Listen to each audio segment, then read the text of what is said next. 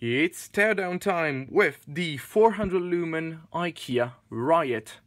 This 99-cent bulb, I'm super curious to know what's inside of it.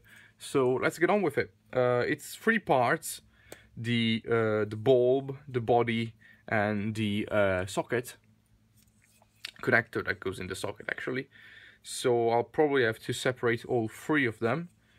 So let's start prying. So let's see if we can find a place where I can stick in my screwdriver.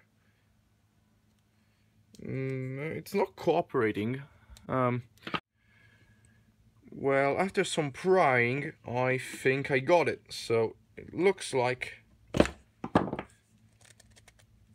wow, it's actually glued on really well. So this is, of course, it's all plastic. Probably no metal inside it. There we go. And we're in. Wow, that took some that definitely took some prying. Very simple construction actually, just 5 LEDs, so probably 5 1-watt units. You can see they're a bit on the brown side, so that tells you that they are warm white. There is actually a connector here, not wires. I've actually seen this before in IKEA bulbs, and that's actually fairly smart. So that makes the teardown process a bit easier. So we can start by removing these two screws, which actually I think they got some. I'm not using the right screwdriver probably. So, well, they're actually fairly long. They probably bolt into the heatsink, I think. Actually, I hope. If there is one, because maybe there's actually no heatsink at all. The LEDs are on a metal PCB, and the tracks seem to be fairly thick, and they're all copper. So that's actually pretty good. Let's see if we can pry it off. This is definitely not teardown friendly. So I think that they used adhesive more than thermal paste, but it's actually coming off. There we go. So as you can see, it's metal on the bottom. So there is no heatsink, as expected. And this is the power supply. Very simple, of course, single layer. Nice slots so it doesn't flap around. You can try and extract it. Just pick up a pair of pliers. Oh, nice. It's not soldered to the connector inside. Again, typical of IKEA. So it's actually using this connector device thingy, which is very clever. So that means that I'll probably be able to put this thing back together, hopefully. So it's got this nice spring that makes contact. So that's yeah, that's very clever. I like that. So let's discharge the capacitor before moving on.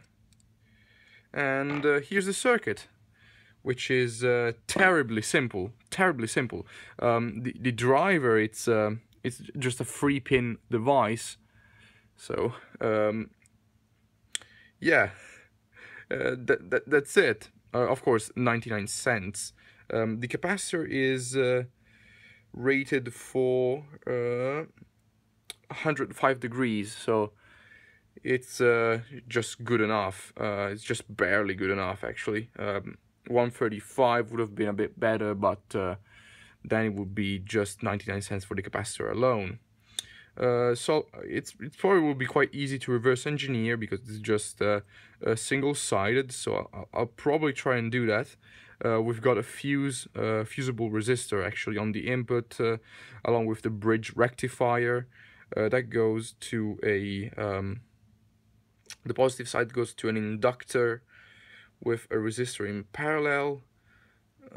We've got the main switching inductor right here, along with the diode. Output capacitor is right there. So it looks to be a fairly simple switch mode driver, yeah. So it would be interesting to see which what I see this thing is. So I'll probably try and find if it's yeah, see if it's if there's something written on it. So yeah, I'll take a look online and we'll add in the description if I find something. But there it is, very simple. That's amazing that IKEA can mass market a bulb for just €1. So let's try and put it back together. So I don't recall how was it installed. It's probably in like this. Yeah, of course we got slots. So let's try. All right. So that snaps in.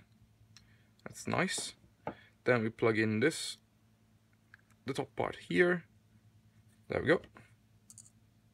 Got 2 screws.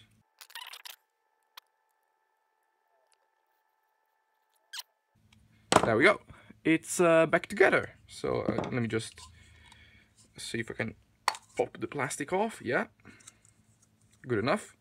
So we can just stick this thing back on. Maybe some tape will help, but yeah, it's I think it can be actually reused. Maybe I could add some glue on it, but yeah, looks like this teardown was non-destructive. So actually, let me pick up a socket and see if this bulb still works. Yeah, it sure does. Amazing. It's still working. There it is. This is the 99-cent IKEA RYET. Thanks for watching.